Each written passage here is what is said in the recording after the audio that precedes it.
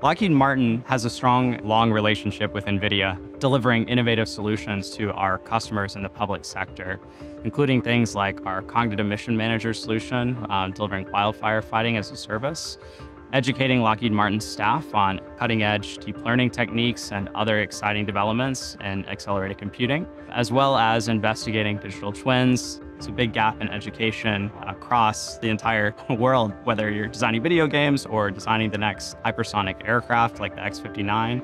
We need to be competent in creating digital twins. We turn to NVIDIA for the most cutting-edge and advanced training in deep learning specifically. Every year, we have roughly 1,000 to 1,200 people go through programs offered through NVIDIA. Over the course of the past 5 years, we've probably trained in the ballpark of 3,000 to 5,000 individuals in some aspect of training provided by NVIDIA. So our practitioners find the NVIDIA trainings are very high quality, so they're able to pick up concepts that they learn and immediately adapt them onto programs and onto projects that they're working on today.